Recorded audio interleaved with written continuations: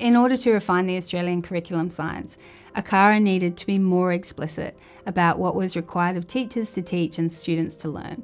The science curriculum has always been structured around 3 strands: science understanding, science as a human endeavour, and science inquiry skills. For this review of the Australian curriculum, ACARA have reviewed those 3 strands and made changes in each strand.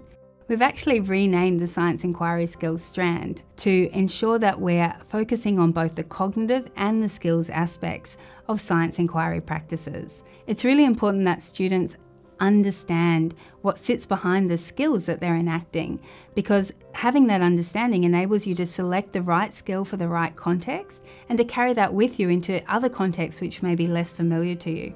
Previously, the content descriptions were written as big ideas.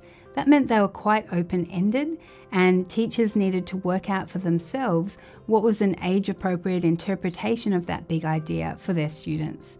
Now the content descriptions are much more explicit. They clearly articulate what it is that students need to know or be able to do at that level of schooling.